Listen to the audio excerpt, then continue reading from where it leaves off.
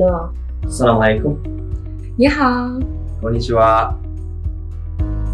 So when I first got into the school, I got involved in I lived in the dorm at the beginning, and that's how I met new friends and how I learned some new things that evolved, and especially my residential assistant, super helpful. He helped me to pick up things very quickly, and that's my kind of small tips for people. If you're living in the dorm, you just be open, talk with other people. There are so many different students from all over the world, have different backgrounds. It's really good networking opportunity, and also the friends you made at that time, for example, like me, it's been friends for me for 4 or 5 years already. First 2 weeks, I'm an MBA student, and for the first 2 weeks we had orientation, and that included everybody in the incoming MBA class. And so, we just talked and had our classes, had some professors talk to us, and the different members of staff.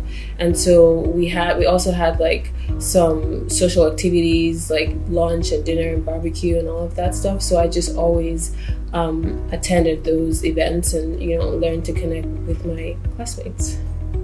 I joined student clubs such as the Saudi Student Association and the Arab Student Union, and also I participated in the orientation week with the American English Institute.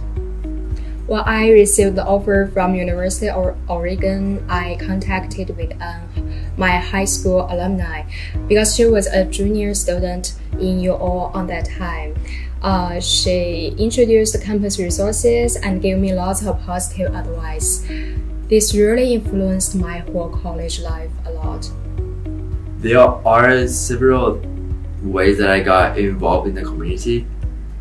One of them is clubs. So I am in marketing club and 2 sports clubs, which is Brazilian Jiu-Jitsu club and the other one is wrestling club. I often go to the gym. I go there 4 or 5 times a week. Then all my friends are from the gym or the clubs. So I think it's one of the ways to know people at the university. And yeah, if you stay inside your dorm or house, you just don't get any connection with people. Because I'm not really good at making friends in class.